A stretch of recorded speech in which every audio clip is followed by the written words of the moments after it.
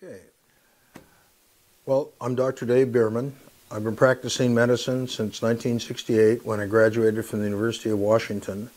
I've worked at just about every level of government. The federal government, I was in charge of health services at San Diego State University. I was the director of a county health department. I was the medical director for 14 years of the oldest Medicaid-managed care program in the country. And I've been involved in drug abuse treatment and prevention in one way, shape, or form for over 40 years. I've been doing medical marijuana recommendations as part of a pain management practice since 2000. And during that time, I have really learned an awful lot. Not that I didn't know quite a bit about the medicinal use of cannabis beforehand, but it turns out it pales by what I've learned since then. I taught courses at UCSB and UCSF and San Diego State on recreational drugs and the pharmacology of those drugs and the effects on people. I also taught a course at UCSB on the origins of American drug policy, which has practically nothing to do with drugs and has an awful lot to do with demonization, discrimination, and commerce. And we can talk about that later if you want. I retired as the deputy director of the oldest Medicaid-managed care program in the country and was looking around for some other thing to do professionally. I was approached by Jack Herrera, who wrote the book The Emperor Wears No Clothes, regarding doing some medical marijuana assessments. And after talking to Jack and after talking to a physician who was leaving the country and wanted to have somebody take over his practice, I felt that it was worth a try to see whether I liked it and to see whether it was something that I really felt comfortable doing. And I must say that this has been really the most rewarding part of my medical career.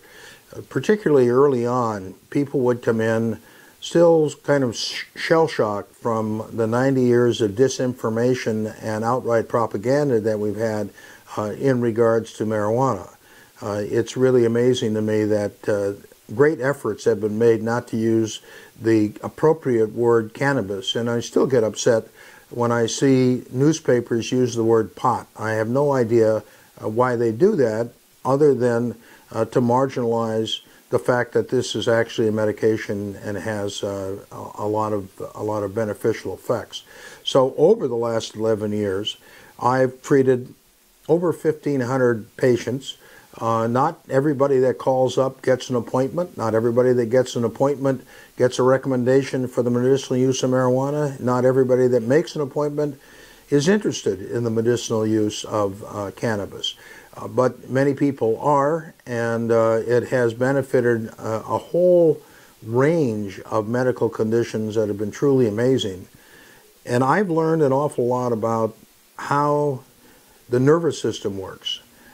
The endocannabinoid system, that is our own system of receptors and neurotransmitters related to marijuana, is the largest neurotransmitter system in the brain. And yet, it was only characterized in 1992, and we really don't know that much about how it operates. But we do know that it influences a lot of our human activity, and that it appears to be important in modulating the way the nervous system works. So. Hi, I'm Dr. Robert Melamede, PhD. I'm a professor at the University of Colorado at Colorado Springs. I was the former chairman of the biology department there, and currently, in addition to my role as professor, I'm also CEO and president of Cannabis Science, a publicly traded company on the NASDAQ bulletin board, CBIS. I was studying free radicals in that I was studying radiation chemistry and DNA repair. So that gave me a foundation to understand free radicals as very important modulators, essentially, of aging and age-related illnesses, which is really what cannabis does. So by combining my understanding of life from the thermodynamic point of view, far from equilibrium thermodynamic point of view, in conjunction with my expertise in radiation chemistry and free radicals, and being a lifelong cannabis user, I've been in a very unique position to assemble those three entities into a cohesive perspective as to what life is and the fundamental role that the endocannabinoid system plays in life, and how it modulates an imbalance that we all suffer. And people in general are aware that omega-3s are good for you and they inhibit various cardiovascular problems. What most people are not aware of is that they're participatory directly in the endocannabinoid system, in that they make a variety of our endocannabinoids, and they're part of the bigger picture of lipid metabolism, of which endocannabinoid system is kind of a central focal point. So there are numerous benefits from these essential fatty acids that that we can help modulate. We can change our biochemistry by our nutritional intake, but going beyond that, there's only certain limitations as to how much you can vary our endocannabinoid activity from that nutritional point of view.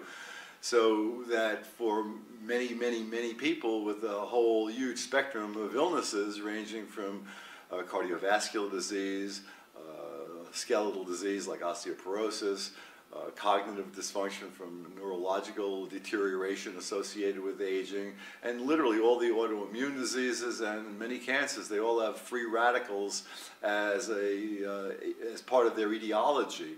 And cannabinoids, be they the ones we make or the ones we can take in, benefit those. So it's now my position that in order for us to reset our endocannabinoid activity thermostat to lower the damage caused by essentially a degree of unnecessary inflammatory responses, we have to essentially consume cannabis, with cannabis being now, from my perspective, an essential nutrient by virtue of how it will turn down inflammatory responses and inhibit the aging process and the negative consequences of age-related illnesses. Nobody dies from being old, they die from age-related illnesses.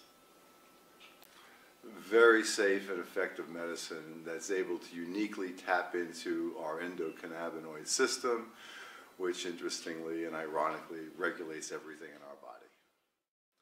So the next research that we did was to answer what I think is probably one of the more interesting questions, and that is there an interaction between cannabinoids and opioids in pain relief?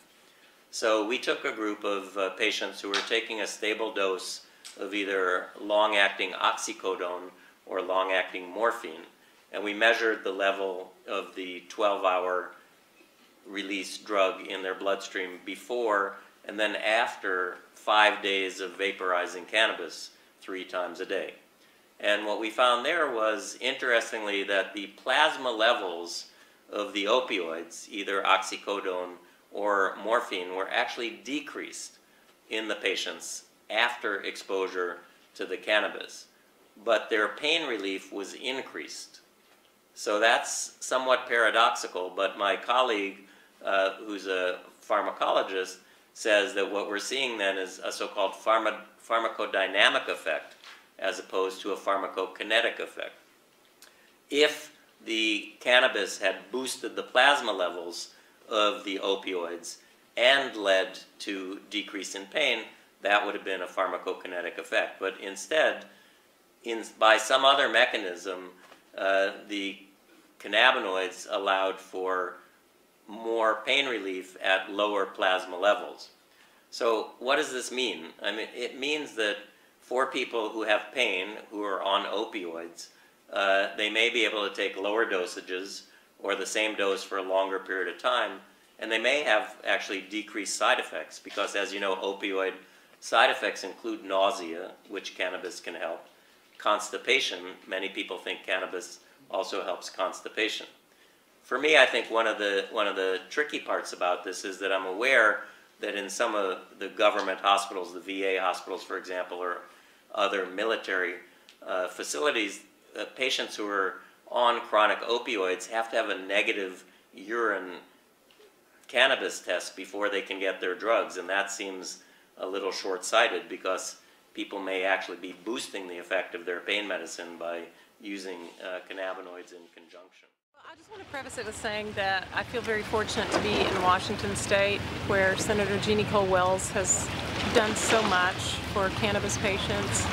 And a couple of years ago, new legislation enabled a broader variety of practitioners to recommend cannabis to patients, and one group was naturopathic physicians, which I was thrilled at because it's a part of our herbal medicine that we have to offer to people anyway.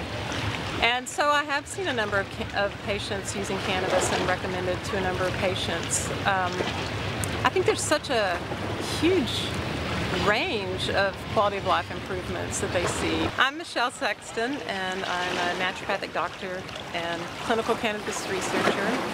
I actually became fascinated with what is it in a plant that is medicine, and since I knew nothing of chemistry, I didn't know how to understand that. So basically I went and got the education. I was lucky to have a wonderful mentor, Dr. Ellen Peffley at the University of Texas Tech University in Lubbock, Texas.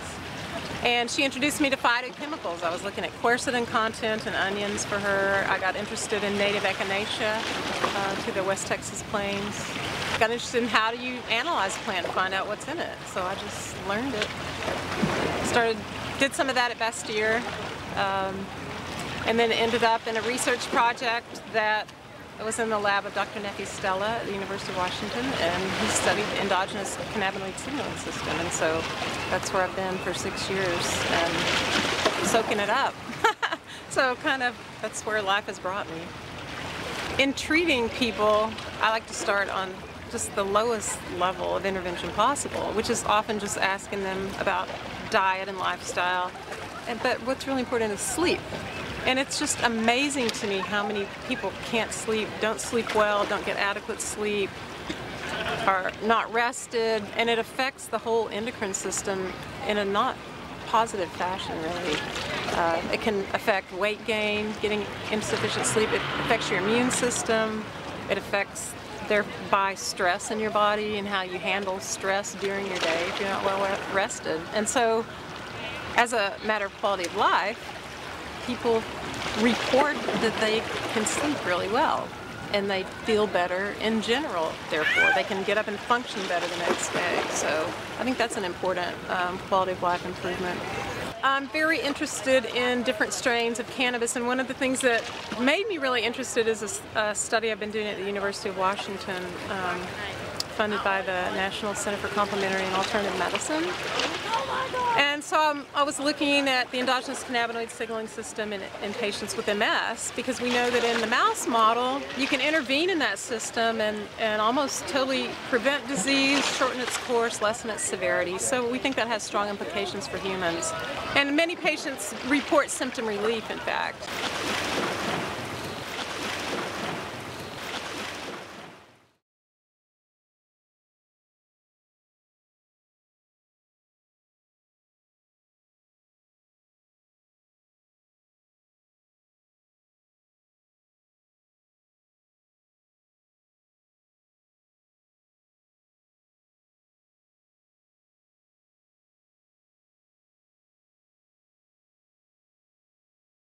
Well, I think when you look at what are the pieces that will make me as healthy as I can be. So to me, adding CBD is really a beneficial piece. I mean, vitamins and minerals, we all sort of know, yes, we do that. A lot has to do with what we eat and when we eat, and are we getting good probiotics. I mean, there's a lot of pieces to this. But I think CBD, because it potentially prevents so many problems, that adding that in a very small amount, you don't need a lot. 4, 5, 6 milligrams a day can be enough as a preventative to really help. So you can get topical products with this, creams, lotions, there's shampoos, conditioners, there's all kinds of applications that, since you absorb it transdermally, you're going to get small amounts through that. And we don't really get much of that in our normal diet. So when you look at, okay, it's neuroprotective, it's anti-inflammatory, it modulates your immune system, it protects your gut, it protects your heart muscles, it increases cell energy, it helps you recover after exercise. So for athletes, it can be a big deal because it can increase your performance. and your body's capability to perform.